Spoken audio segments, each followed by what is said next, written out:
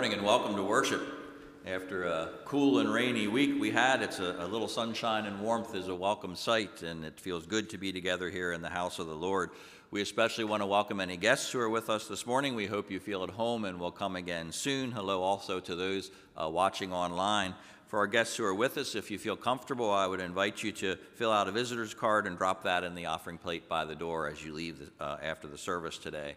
It's good to see John Hagan in his rightful place over here in the choir after celebrating his 95th birthday this week. There was a wonderful musical program here yesterday, and it was recorded and is available on our YouTube page. So if you missed that, you might want to check that out. As always, we invite our regulars to drop offerings in the plates or offering boxes by the doors and other places in the church. This morning we will be bringing the offering forward during the service and dedicating it, but no worries if you haven't given your offering yet. I assure you that if you deposit it after the service, it will be collected and appreciated just the same. This coming Saturday will be a full one at the church. We invite you to stop by for some treasures at our indoor yard sale from 7 to 11. I believe a few more volunteers still would be welcome to help set up and clean up. You can contact Cindy Harms if you would like to help with that. While you're in the neighborhood for the yard sale, you can pick up a pork barbecue dinner from 11 to 1 here in our church parking lot to benefit the Alpha and Omega Community Center. If you pre-ordered, please remember to pick up by 12:30 or we will sell your chicken to somebody else. If you didn't, or what's that? Pork barbecue.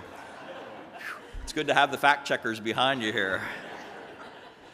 If you didn't pre-order, it would be good to come a little early while some extras are still available. Then on Saturday evening at 7, we look forward to hosting the Mennonite Children's Choir for our final Starlight Tea concert of the season. Light refreshments follow as always. The concert also will be live streamed for those unable to attend in person. The Climbers Home Builders Group is hosting a lunch on Sunday, April 21st, following worship here in room 162 and 3. The cost for that chicken and waffles meal is $12, and you can sign up by submitting payment to Shirley Stauffer no later than next Sunday.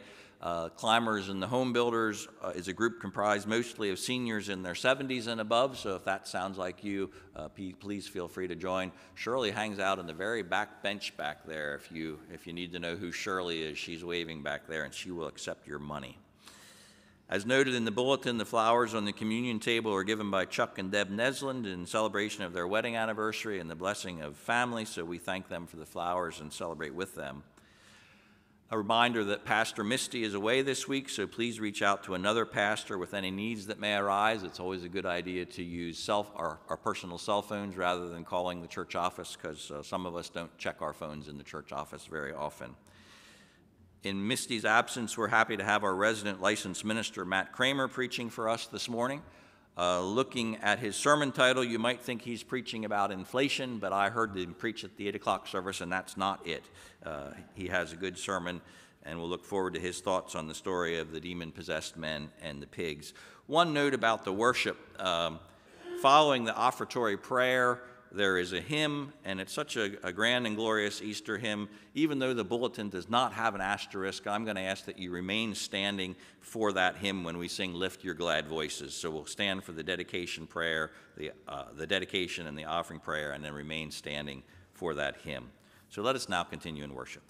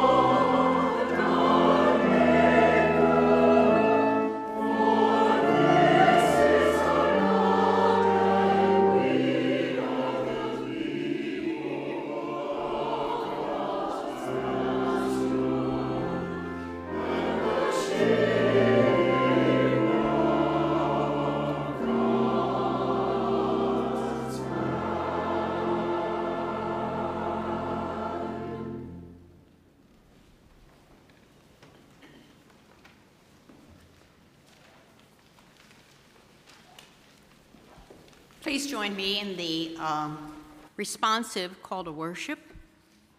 It is found in your hymnal at 659.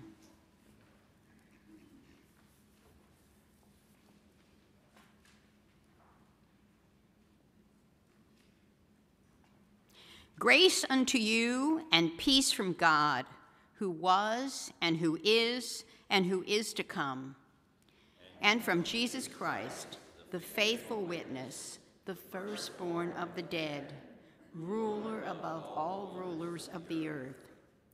In love, Jesus Christ suffered death to free us from our sins, making all who confess Christ a nation of priests set aside for God's service. To Jesus Christ be glory and power forever and ever.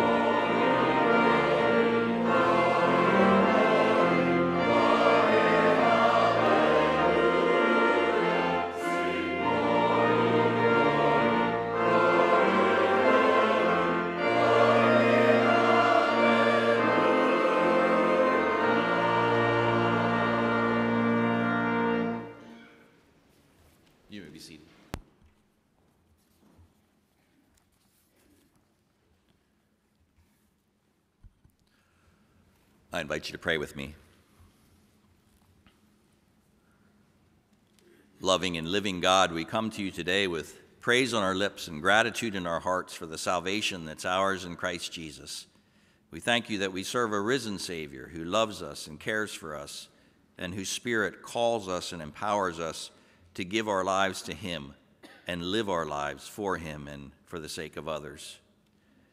We thank you, God, for the necessities of life, for homes to live in, food to eat, a caring church family to be a part of, money to meet our own needs and to share with others so that all can have enough. As we reflect in our service today on a story of men freed from demons, we confess to you, God, that whether we understand them literally or figuratively, we all have our demons. We all have things that afflict and torment us and prevent us from being whole. And so this morning we seek deliverance from the things that hold us back. Help us to overcome bad habits that squander our time and keep our focus on the wrong things. Deliver us from regrets for our past mistakes and remind us that you forget our sins before we do. Free us from defeatist attitudes that prevent us from growing and changing and that make us unwilling to believe and accept that others can grow and change. When we face struggles, Keep us from worry and anxiety so we can see your hand at work, even in the worst of circumstances. Today, God, we pray for people we know in our church family who need a special measure of your grace. We lift up Dee and John and all of Jackson's family, Jorge and Julia and grandson Jaron, Pat's family, Mary and her family, Bev, Jim, John, Chuck, and many others on our prayer list and on our hearts who need comfort and healing. We continue to pray for the needs of our community and world. We think of the people in Gaza, Ukraine, Haiti, and many other places where violence and war kill and destroy. We pray for people who live in countries where they can't openly worship you. We pray for people who flee violence, economic hardship, and political oppression. We pray for the leaders of our land and other lands, asking you to give them wisdom and compassion for the people they lead and serve. When we encounter trouble in this world, as Jesus said we would, O God, remind us that Jesus also said, "But take heart, I have overcome the world." And he can help us overcome whatever we face in this life and the next. And so, God, we humbly ask you to transform illness into wholeness, war into peace, division into unity, poverty into abundance, pessimism into hope, and deep sorrow into even deeper joy. And on this Sunday, when we still live in the afterglow of Easter, remind us again that Jesus has cheered the deep valley of sorrow and bade us immortal to heaven ascend, so that we might lift our glad voices and triumph on high, knowing that Jesus has risen and we shall not die. And we pray these things in Jesus' name. Amen.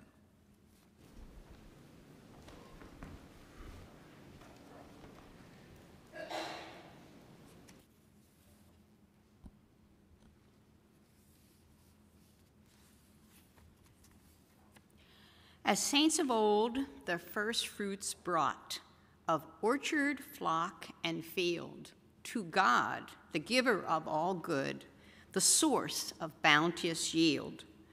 So we today, first fruits, would bring the wealth of this good land, of farm and market, shop and home, of mind and heart and hand.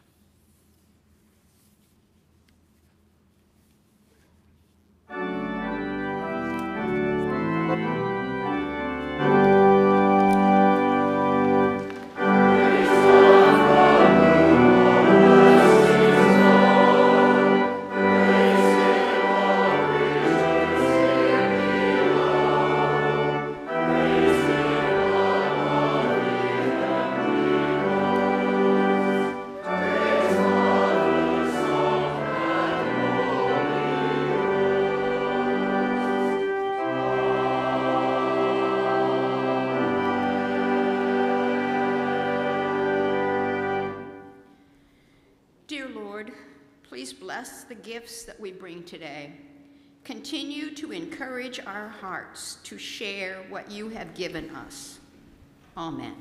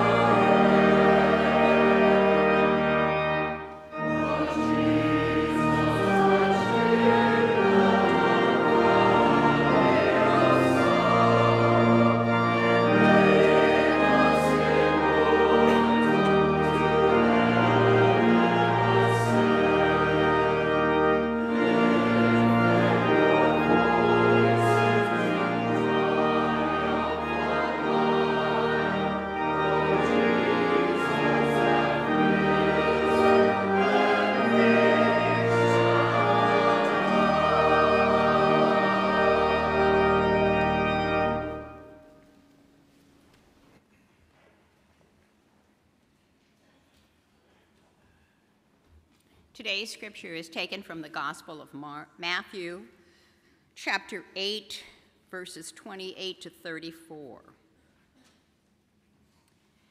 When Jesus came to the other side, to the country of the Gadarenes, 2 demoniacs coming out of the tombs met him. They were so fierce that no one could pass that way. Suddenly they shouted, "What have you to do with us, Son of God? Have you come here to torment us before our time?" Now a large herd of swine was feeding at some distance from them. The demons begged Jesus, "If you cast us out, send us into the herd of swine." And Jesus said to them, "Go." So they came out and entered the swine, and suddenly the whole herd rushed down the steep bank into the sea and perished in the water. The swineherds ran off, and on going into the town, they told the whole story about what had happened to the demoniacs. Then the whole town came out to meet Jesus, and when they saw him, they begged him to leave their neighborhood.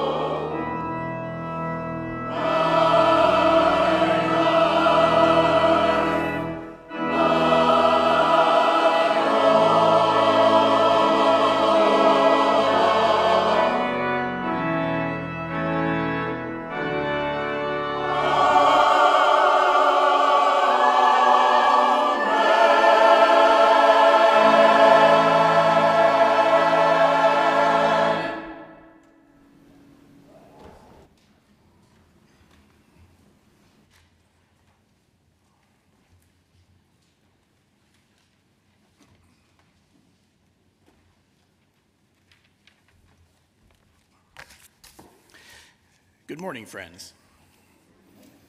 It's good to be with you today.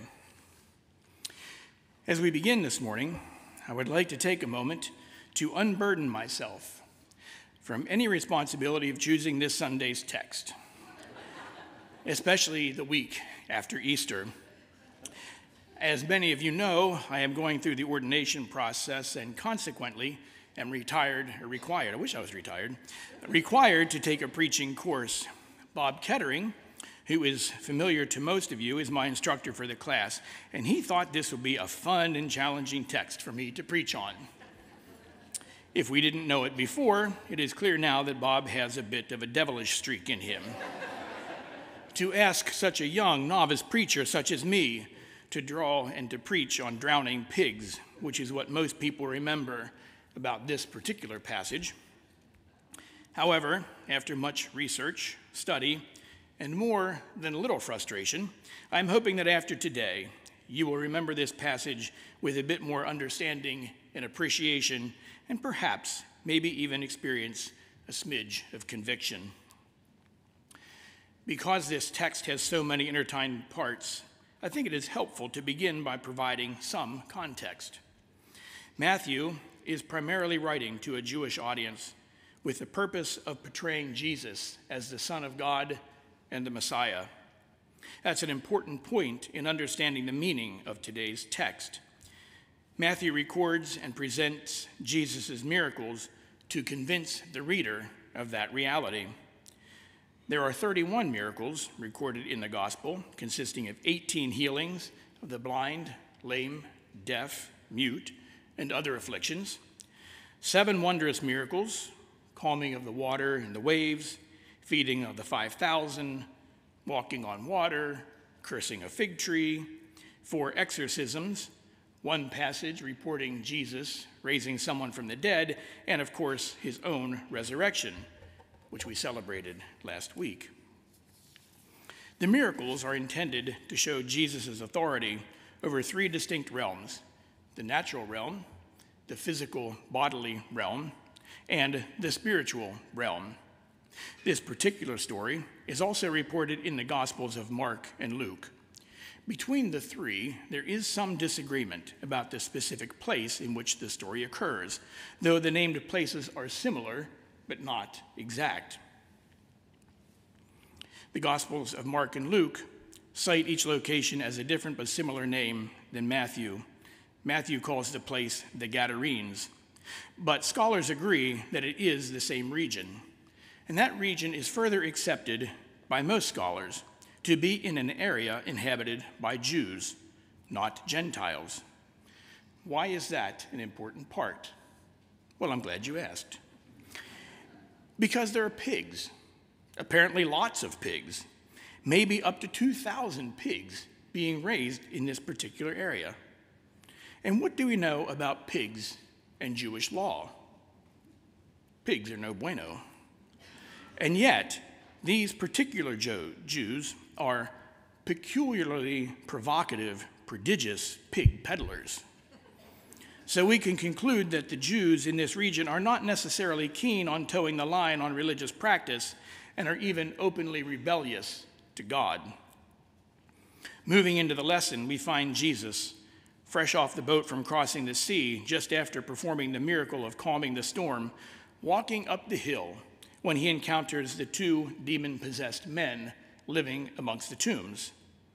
Another interesting point to note is that these men are also understood to be Jewish, and Jewish law further forbids them from being around dead people in graveyards, or they are considered unclean.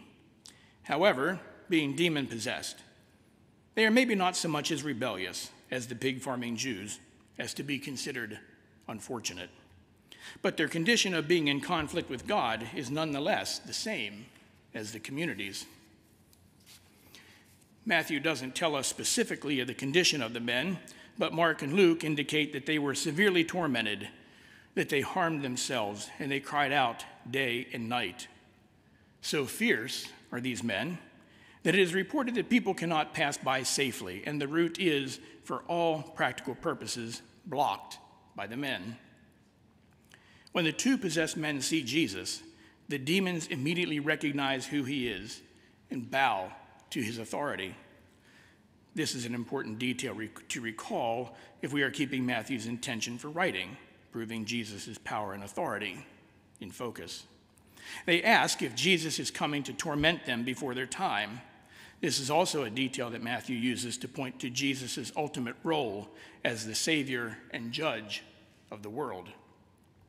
The demons, and now the reader, understand that Jesus will one day put right the spiritual realm and cast Satan and his followers into the abyss.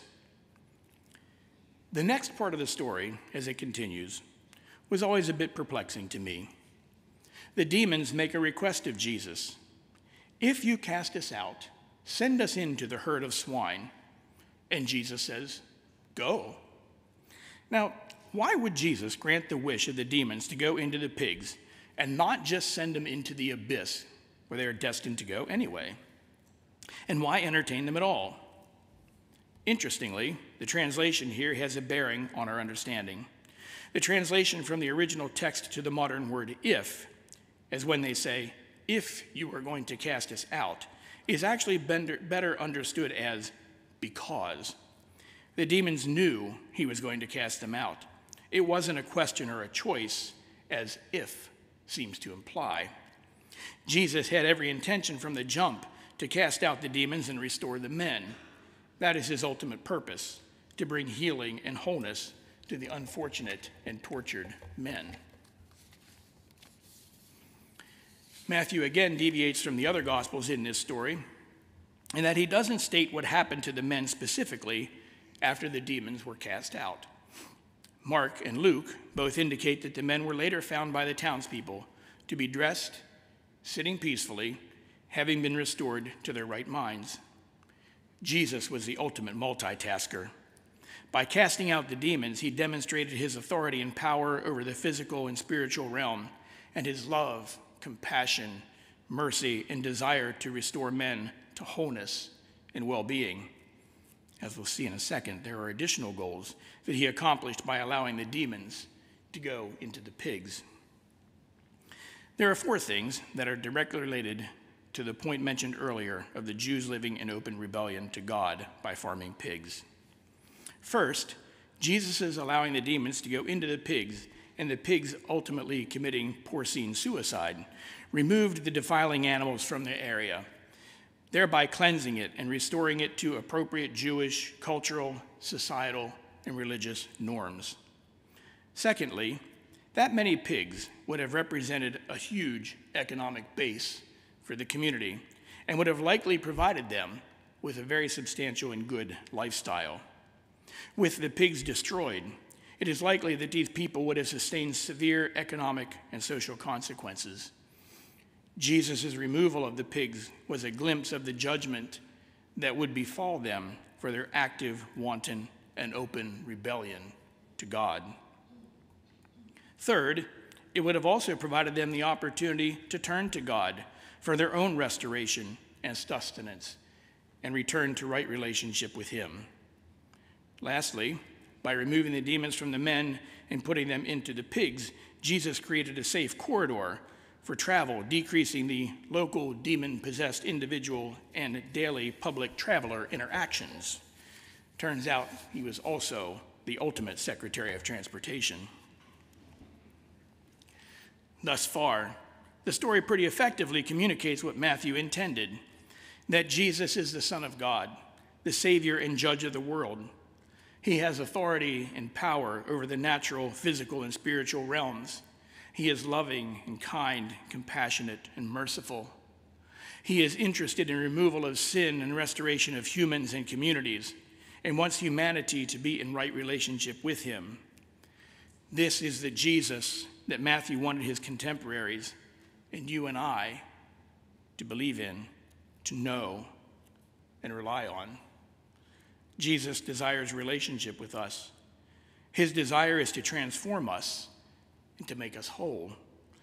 He is willing to bring our rebellion to task and remove that which harms us. He is sovereign. He has all authority and power here on earth and in heaven, and is capable and trustworthy. He is loving and kind and merciful to us, even when we are not lovely, kind, or merciful ourselves. And he will one day set all creation, humanity, and the spiritual realm back to its originally intended idyllic state. However, the story doesn't end there. As Judi read for us in verses 33 and 34, the swineherds ran off, and going into town, they told the whole story about what happened to the men possessed by demons. Then the whole town came out to meet Jesus, and when they saw him, they begged him to come and stay with them, to forgive them, to heal them, to teach them, and they worshiped him. Well, I have to assume that that's the way the story was supposed to conclude, but it didn't. Instead, the townspeople came out and begged him to leave. I wonder, how is that possible? That despite all the tangible evidence as to who Jesus was, that they would reject him? Were there none in the town sick and in need of healing? Were there none in the town who needed deliverance from some type of addiction or spiritual oppression? Were there no weak and outcast in the need of the good news of his love? Were there no sinners in need of his forgiveness and saving grace?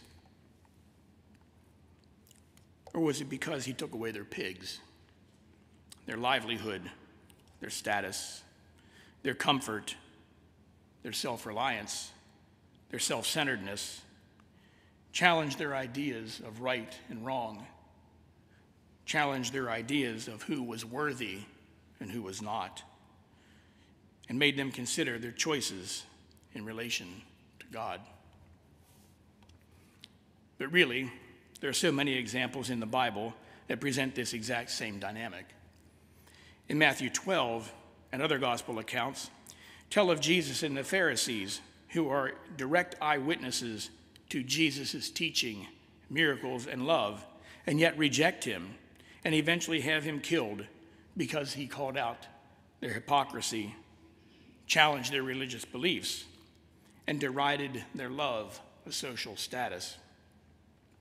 In Matthew 19, we read of the rich young ruler who did all the right religious things, but because of his great wealth, was unwilling to take the final step in truly following Jesus. The Jews in Jerusalem loved Jesus at the beginning of the Passover festival, and by the end of the week called for his death because he was not the warrior king that they wanted. He was a servant king, more interested in saving their souls from sin and death than a military deliverance from Rome. They rejected Jesus because he called them to repentance, transformation, and restored relationship to God. Sadly, I have to confess that, like the Jews in the story, I also have some pigs. Sometimes I reject Jesus, and for all the same reasons. I would be willing to bet that you have some pigs too. I'm sure our pigs are not as obvious as keeping a herd of them on a hillside in plain sight. No, we are good Christians. We keep them well hidden. We hide them in our hearts and minds, in the privacy of our homes, offices, and places we visit. But occasionally, one of our pigs may slip out of its private pen and run down the middle of the street for everyone to see. We become self-serving and exercise power and control tactics over others in order to get our way. We become rigid in our theology, and we stop listening and loving like Jesus. We hold on to a pervasive sin that really isn't that bad. We hold on to our resources and don't give out of our abundance, fearful of the economy and what the future might hold. We hold tightly to our rules, roles, and expectations of how others should behave, and don't give grace when they don't behave as they should. We objectify and demean others and treat them as less than. We hide our phones from our spouses so they can't see our browsing history or text conversations. We fill our calendars and activities so that they don't allow us to attend church regularly. We schedule our time so completely that there is not time to be alone with God. We avoid conflict in order to keep the peace and yet build resentments in our hearts. Our pigs are just as numerous, if not as obvious. And even when I have identified a pig in my life and finally kick it out of the house, I turn around and there are 3 more pigs. They continue to show up even when I thought I had hidden them well away from others, from myself, and even God. Stupid pigs. The problem really isn't the pigs, though, is it? The problem is what Jesus pointed out in Matthew 5:28, when Jesus said, "But I say unto you that whosoever looks at a woman with lust has already committed adultery with her in his heart." The problem is a matter of the heart, our attention, our intention, and our focus. And for that, the only sure remedy is our willingness to change and Jesus' transformative power that he demonstrated in our story today. Matthew has shown us that Jesus has authority and power over the heavens and the earth. And while Jesus' miracles demonstrated his authority and power, they also showed how much he loved us and how much he came to serve and to restore people's lives. Jesus wants relationship with humanity, but he does not exercise authority over free will. He wants relationship with people, not robots. Jesus wants to transform our lives and save us from judgment. Transformation and relationship with God are the things we have to intentionally choose and prioritize every day. There is an illustration that I use from time to time with my clients that I would like to share that I hope will be helpful to our understanding of the development of relationship, trust, and the transformative process with Jesus. When we first become acquainted with a new person, we may choose to begin a relationship with them. We meet them outside our home at some public gathering place. And as the relationship develops and a trust bond is formed, we may invite them to our home. This is the invitation of relational intimacy, where we allow someone to come and see where we live, how we live, and the things that we value. On the initial visit, we clean the house thoroughly in order to make a good first impression, and likely allow that person or persons access to the living room and perhaps the guest bathroom. Assuming the relationship progresses, we may invite them over for dinner and grant them greater access to our home, the living room, the kitchen, and the dining room. We might allow them to see some dirty dishes in the sink or the state of disorganization of our refrigerator as we open and close it for a decanter of water. Certainly not wine. We are brethren, after all.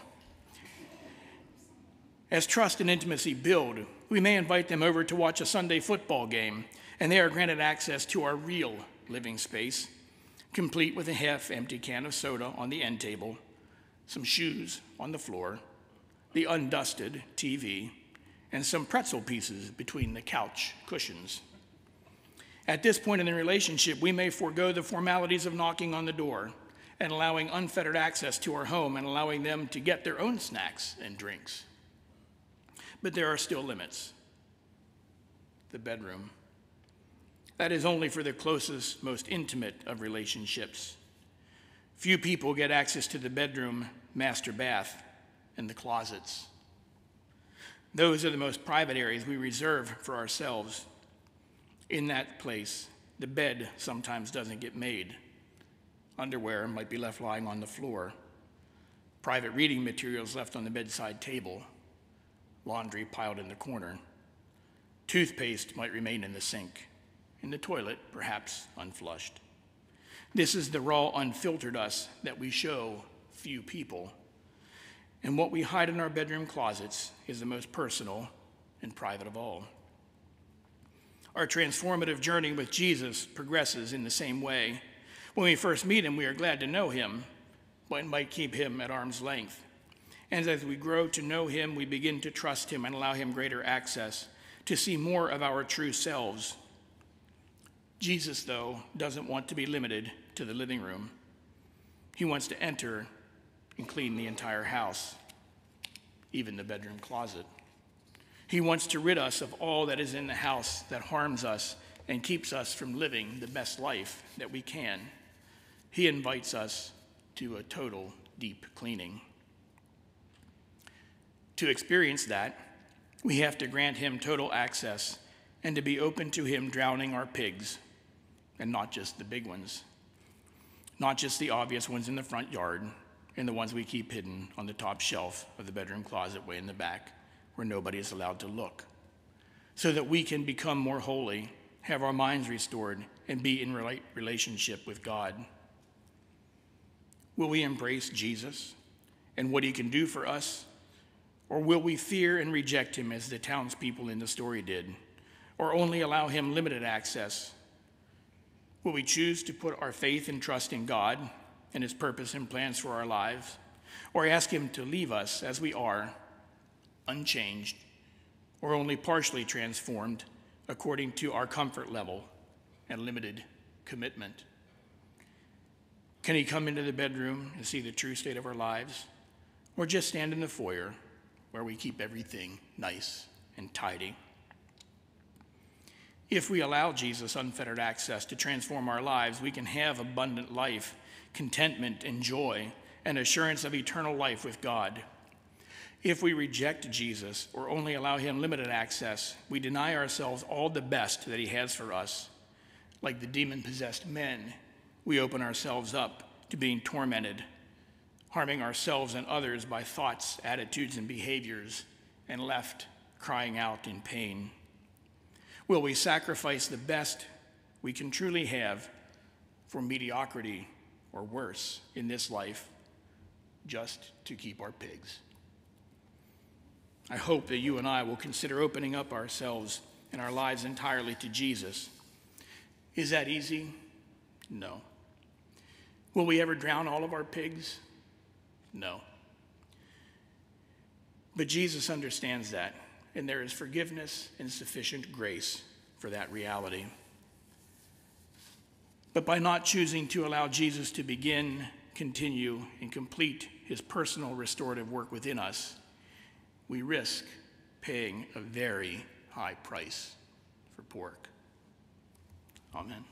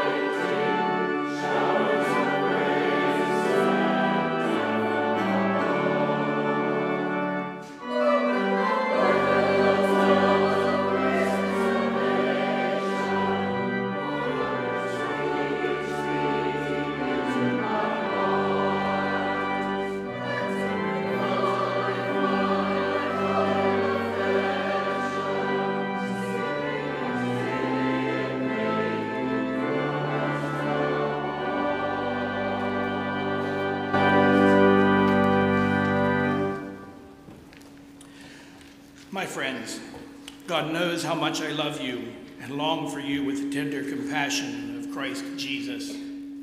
Jesus has the desire, the power, and the authority to remove anything that keeps you from having abundant life, peace, contentment, and joy. He loves you, has compassion for you, will forgive you and restore your soul. I encourage you then to open your lives fully to his transformative power and let him who began the good work within you to continue that work until it is finally finished on the day when Christ Jesus returns. Go in peace.